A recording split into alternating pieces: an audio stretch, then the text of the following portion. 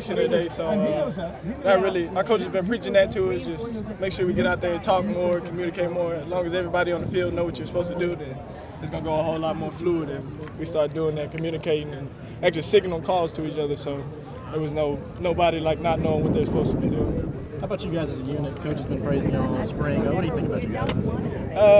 As far as a unit, yeah, I think we're doing good right now. I mean, we can always get better. So each day we're taking it as a process of trying to develop into, you know what I'm saying, a full team and get offense with us on the same side, you know what I'm saying, instead of causing beef between each other. So.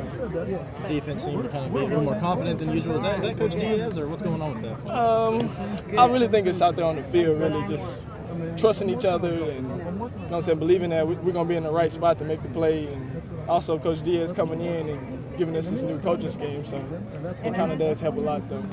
How's the competition between y'all? You know, I was talking with Coach Baker, and he said any four of y'all can start. You know, it's been a battle the entire spring.